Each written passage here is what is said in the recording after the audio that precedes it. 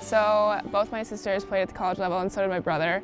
And it was just from my dad, like watching my sisters and my older brother just play. I decided, I was like, okay, can I join in? I was like a second grader and my sisters were, what, fifth graders?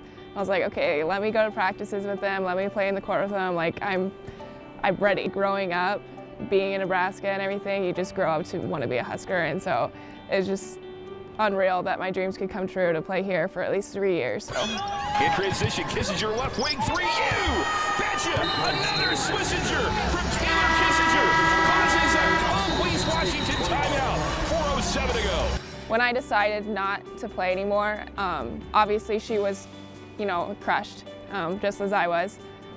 But that's where I said, where it doesn't matter what I did on the court because our relationship continued to grow off the court. Nebraska fans are close to none. Like, you can't even describe it. I feel so strong just, you know, coming to that decision. It was by far, and I hope the hardest decision that I'm ever gonna have to make in life.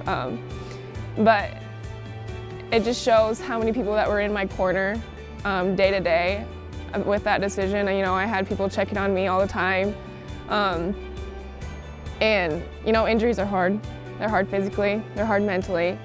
I didn't know how strong I was until I made that decision, and just, it's hard. It was hard to come to that realization that I was not part of the team anymore, but I was part of the team in a different way. First and foremost, I want to thank my dad. Growing up, I know I wasn't the easiest kid to raise. We butted heads a lot during basketball and everything related to basketball, but I know he had my best interest in heart, and I didn't know that then, but I know it now. And he just pushed me to become the best player I can be. All my coaches here, you know, Coach Mays, she would never tell me good job, but you can always tell that she was proud of me. And Coach Williams for recruiting me, and she never gave up on me, and she always pushed me through.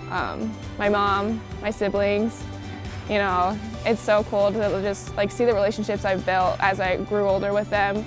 And my teammates, oh gosh, my teammates. I just created so many memories with them.